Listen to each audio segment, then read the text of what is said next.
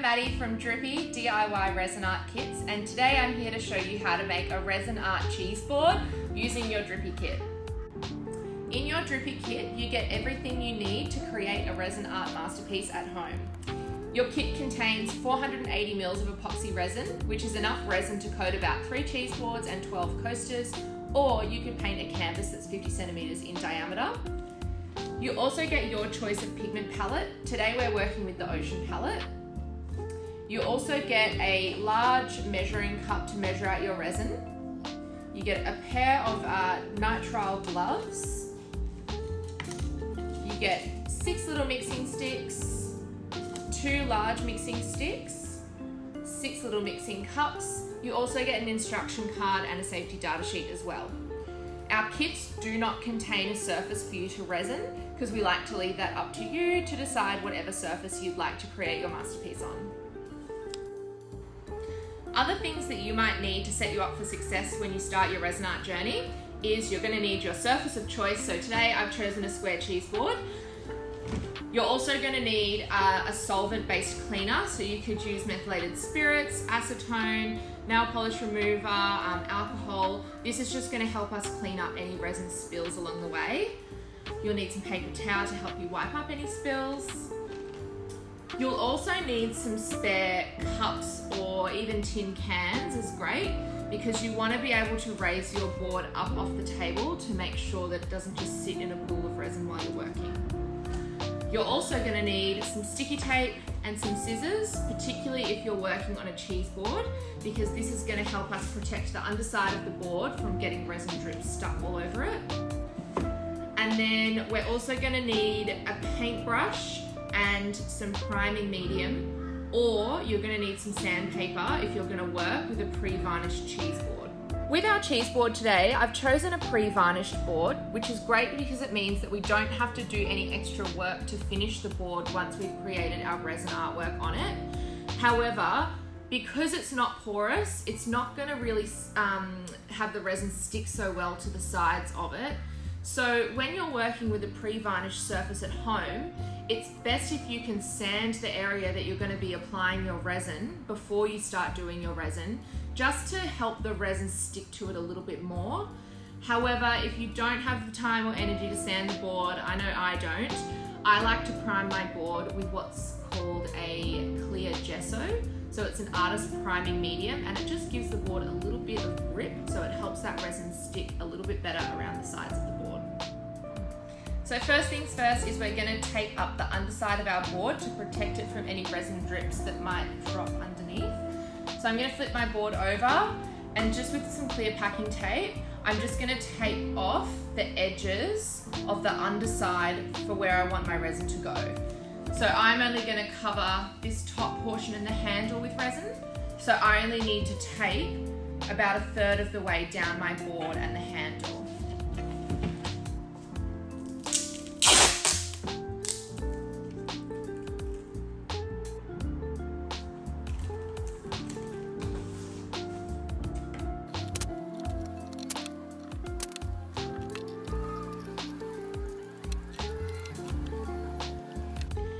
So because I want to keep my hanging hole visible, I've just gone and cut the tape out from where that hole is, just to make sure my resin can drain through so the hole remains. However, if you wanted to fill in your hanging hole, just keep the tape over the hole and the resin will plug up that hole so it won't be there once the resin's cured.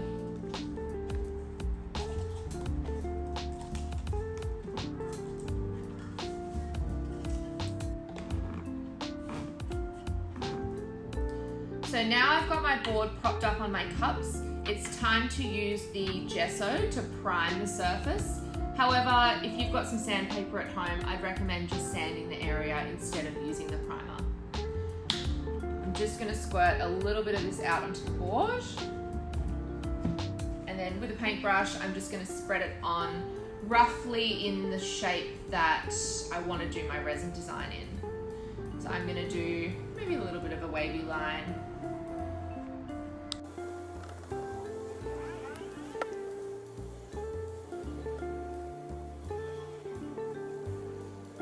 So now we've got our gesso painted on our board.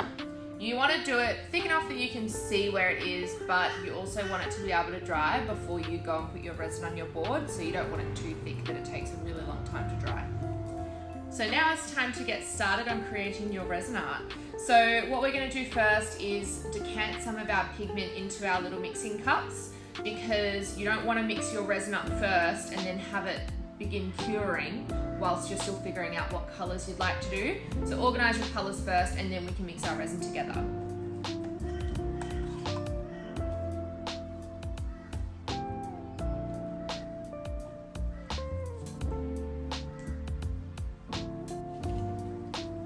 Because we're using an epoxy pigment paste, it's a really high quality, highly saturated colour. There's about 40% pigment in these pastes, so we only need a really, really tiny amount to get super vibrant colours.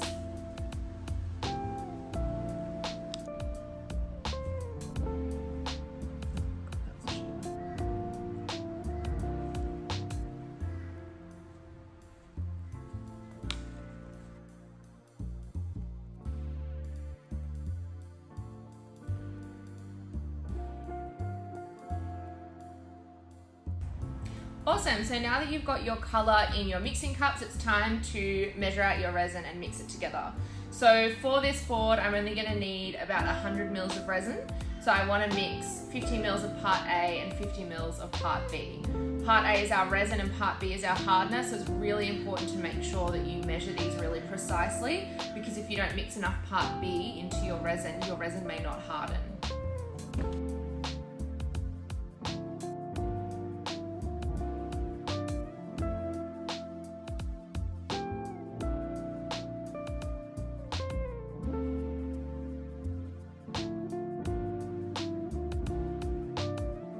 So now I've got both my part A and part B resin measured out into my cup. It's time to mix it. So you want to mix with your large mixing stick, and you want to mix for about a minute or two just to make sure that all of that resin is mixed in really well together. You also want to make sure you scrape the sides really well and get right down into the bottom corner of that mixing cup.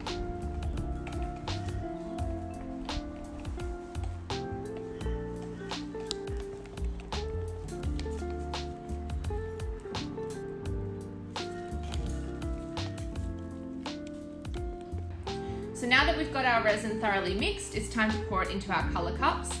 This can be a little bit of a scary moment because you've got to commit to how much colour you want.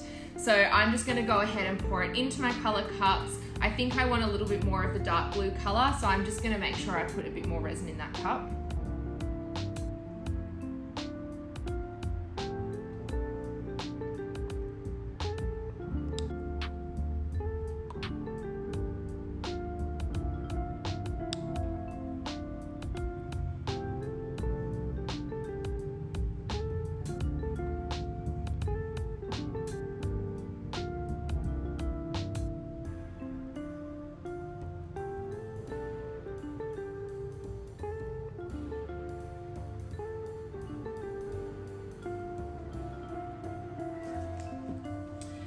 Now I have decided that I don't want to use black in my design today, so I haven't used one of my cups.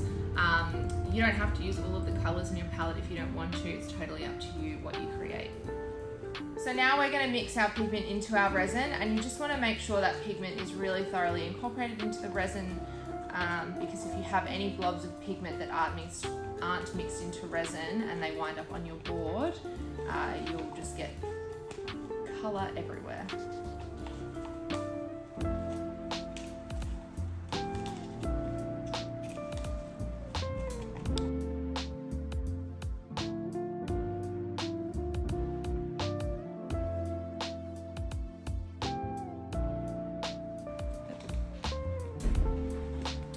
So now we've got our colours all mixed up, it's time to start pouring.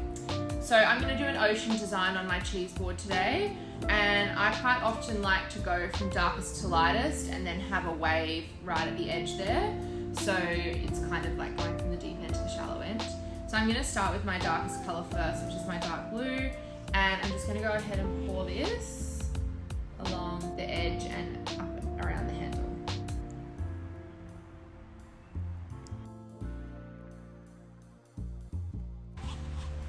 And then just keep pouring your colors and layering them in a gradient.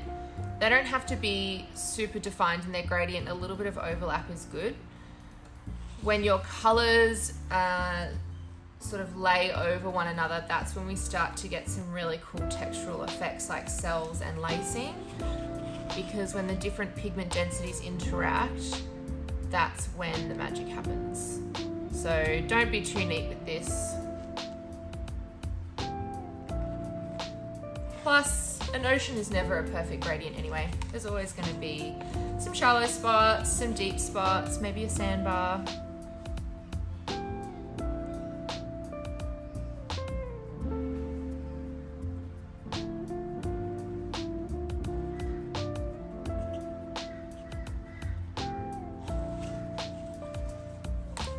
Okay, so we've got all of our blues down on our board.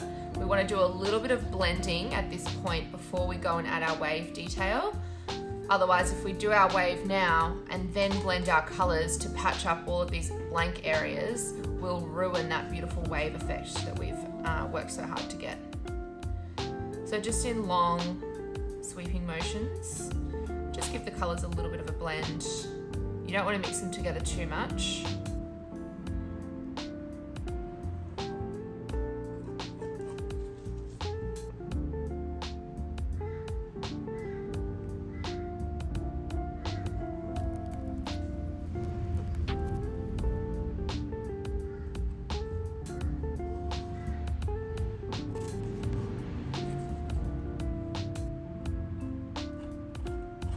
You might find that there's some areas that need a little bit more resin on them, like this patch here.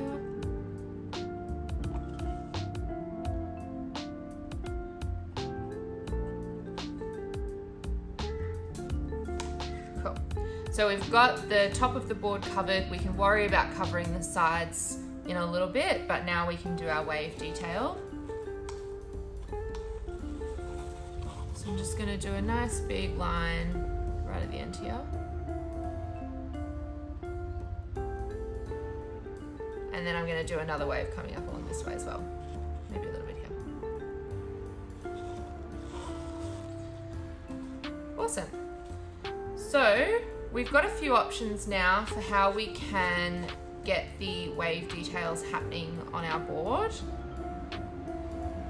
So option number one is you can scan that white resin back over the blue with your paddle pop stick.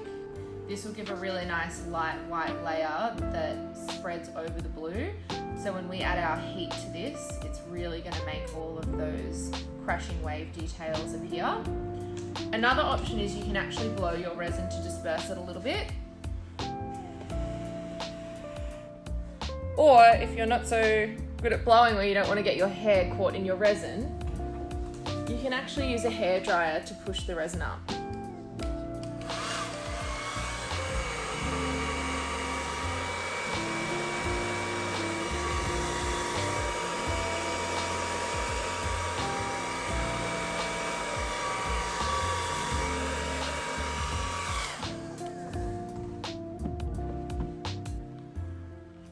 Cool. So now that we've got our crushing wave effect, we can work on perfecting the sides. I don't like to waste any resin, so I just like to scrape it off of my tablecloth and paint it on the sides. And as the resin starts to cure, it gets a lot thicker and stickier, so it'll actually stick to the sides a little bit better if you just keep working with it as it starts to cure. So it's a little bit of a back and forth process with getting the sides covered.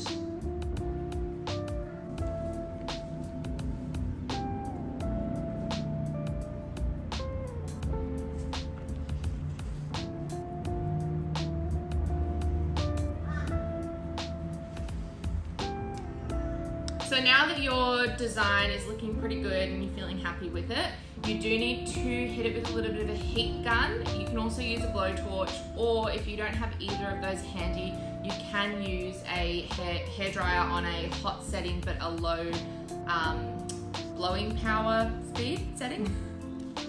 So I've just got a hairdryer here and I'm just going to put it on the hottest setting and the lowest power. And I'm just going to scan the hairdryer over the resin just to pop any little air bubbles that are caught in the resin. These will release on their own eventually, but it's just good to add a little bit of heat to help it along. Adding heat is also going to help your pigments interact even more, and so you're going to get all of those cool cells and lacing details popping out.